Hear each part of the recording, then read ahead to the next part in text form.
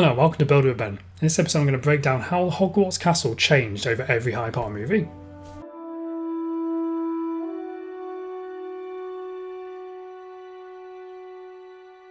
So I've realised from previous videos I've done about Hogwarts that people quite like me talking about this subject, so I thought why not just break down how the actual castle has changed over every single film. Now you might not think that Hogwarts has changed that much, and for the most part it hasn't. But there are little additions that are being made in some of the films that actually do make a big difference to the layout. Okay, so we'll start off with Philosopher's Stone, or Sorcerer's Stone if you're from America. This saw the creation of a massive 50-foot model. Now this model was a practical full model, and you can actually see it on display at the studio tour.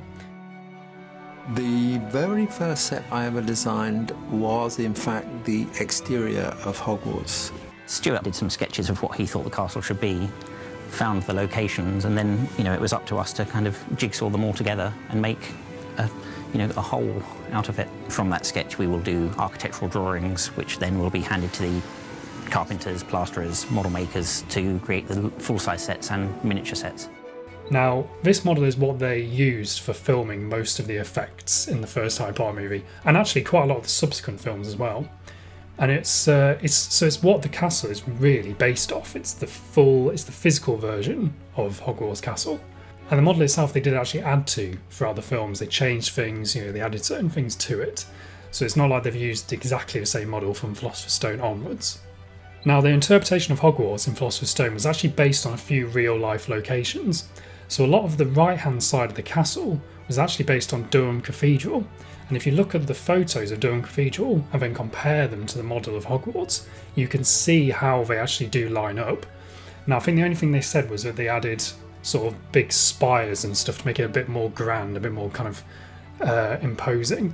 They also based the Great Hall off a real life dining hall, and there's a whole kind of Quidditch area which is based off Alnwick Castle, and then they actually filmed on location at Alnwick Castle too. So Philosopher's Stone, the castle, is kind of a blend of real world locations and the model they built, which is inspired off those locations. This element over here was based on Durham Cathedral. There was an element here that was based on Alnwick Castle. This courtyard was based on Gloucester Cathedral. So each one of those formed the basis of the first model on Harry Potter 1, and then we kind of extended beyond those real locations. So one such real world location was the Chamber of Reception. Now this was filmed outside the Oxford Dining Hall, and it's the set of staircases you see them walking up to when they go into the Great Hall.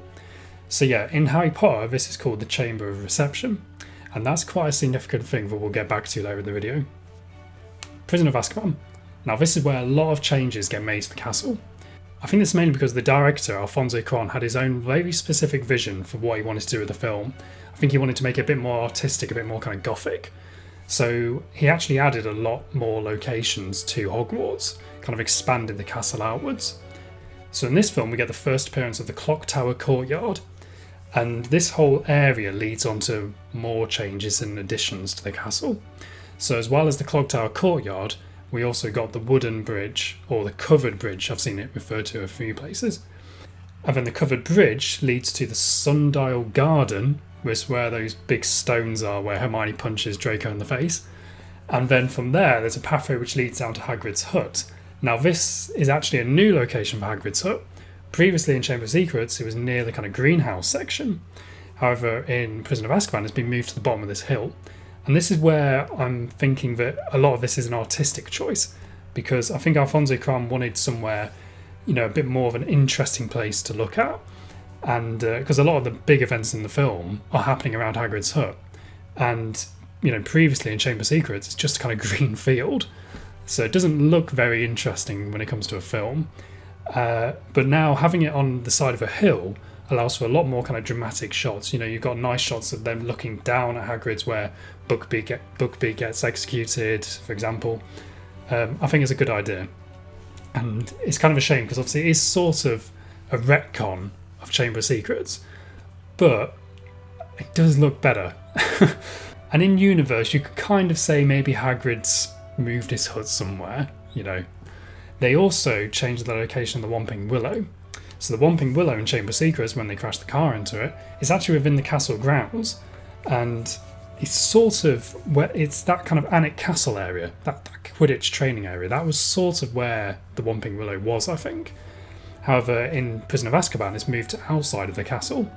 Now, I imagine this change was made because if the Whomping Willow was inside the castle grounds, it would be very easy for them just kind of run inside and get help. But the fact that it's on the outskirts of the castle, it means that there's that logic problem is taken away. You know, they can't just easily go and get help. They're kind of stuck out there in the wilderness where the Whomping Willow is. So yet again, I think it's an artistic choice that was made, and it does make sense for the plot. But for the overall logic of Hogwarts, it does seem a bit weird that an ancient tree has somehow moved location. But then they have magic, and magic kind of solves any problem in Hogwarts. Another addition in Prison of Azkaban was the Dark Tower. Now you'll remember this is the tower that Sirius is trapped in at the end of the film. This was previously not seen, I don't think. I think it was literally made just to kind of solve the issue of like, where's Sirius going to be held captive? And yet again, having it its own tower probably makes it easier for the plot to work. You know, if it was the Defense Against the Dark Arts Tower or something, you'd think, well, someone's going to hear them breaking him out. Another change made in Prison of Azkaban is the Gryffindor Common Room is changed to the top of the Grand Staircase Tower. I'm not particularly sure why this change was made. It might be because the painting of the Fat Lady, maybe they wanted that to be within where all the other paintings are, because she kind of interacts with the other paintings there. And if it was just in a kind of solitary corridor, you wouldn't be able to have a scene like that. So that might be it. I'm not sure. Yet again, it's a change I like. I think it's nicer that the Gryffindor Common Room's up there. And also, from my point of view, I like it that the Grand Staircase Tower feels like it's leading to other places. So having new places that it can lead to, I think makes a lot of sense. Because you'd think, why would they have this massive area of staircases if they don't really go anywhere? And if you look at the tower from the outside, it doesn't look like they go anywhere. So I like the fact that they actually changed this. Goblet of Fire. Now there are a few changes made in Goblet of Fire. One of the big ones is they add an entrance courtyard, or the viaduct courtyard. Now this is on the front of the castle, and it's where the Chamber of Reception used to be. So those staircases you see them going up in Philosopher's Stone and Chamber of Secrets, suddenly you don't see them anymore. Instead, there's a courtyard, and it's the entrance/viaduct courtyard.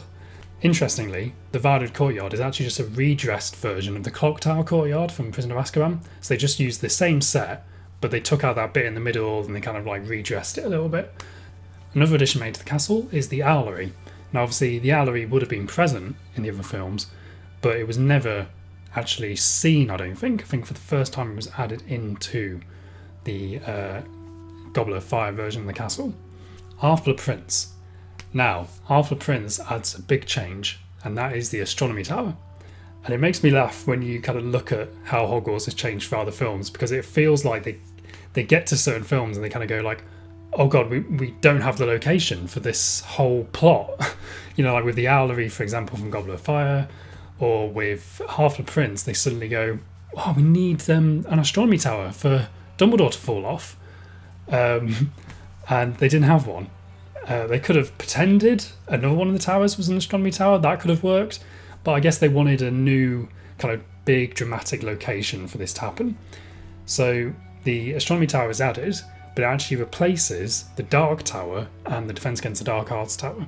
So you never see those again. It's replaced, that where they are is basically where the footprint of the astronomy tower gets put into. But yeah, it was a necessity. You know, they needed somewhere for Dumbledore to fall off, and they want to stick close to the book, so they don't just want to make it a different tower. So it's a nice addition, and it makes sense. Deathly Hallows. Now, quite a few changes were made in Deathly Hallows, and I think this was mainly to make the castle seem more epic, to have a fight in. So, for example, the big one, and I've done previous YouTube videos moaning about this, basically, which is why I'm laughing.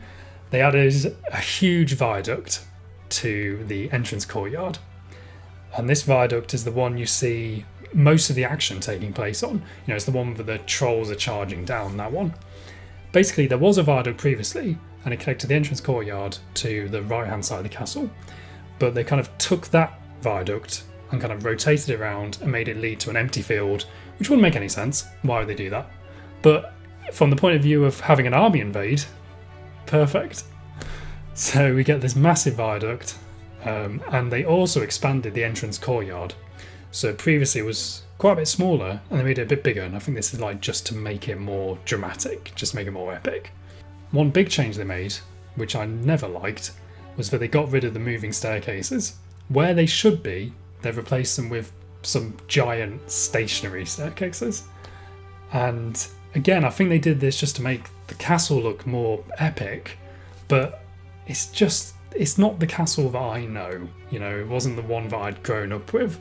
And I found it a bit sad that they, you know, as someone who's a nerd about the layout of Hogwarts and the architecture of Hogwarts, it was sad that they didn't use Hogwarts as I thought of it. So I'm not going to talk about it too much, but in Fantastic Beasts 2, The Crimes of Grindelwald, they used the Deathly Hallows Part 2 version of the castle, despite it being a prequel, but that's fine. And I've done a whole video about this, which you can see on a card or whatever. Yeah, so I'm not going to go over that again. But it makes me annoyed because it doesn't work. They use the Deathly Hallows Part 2 castle when they should be using the Philosopher's Stone castle. And as I've said, there's been a lot of changes made throughout the films. So it doesn't make sense to use the Deathly Hallows Part 2 because it wouldn't look like that. It would look like how it did in Philosopher's Stone. There wouldn't be the astronomy tower, there'd be the chamber of reception, so the entrance courtyard, there wouldn't be the massive viaduct from Deathly Hallows. Doesn't make sense. But anyway, yeah, sorry. I'm not going to talk about that. Watch that video. Now, personally, I think the castle looked best in Half-Blood Prince. I think that's perfect. Like, from playing the video game of Half-Blood Prince and seeing the film. Just jumping in here. If you enjoy that video of Hogwarts throughout the films, but I've actually built Hogwarts in Sims 4, and you can view that video now. So go over there now to check out Hogwarts in Sims 4. Hope you found this video somewhat interesting, and thank you for watching.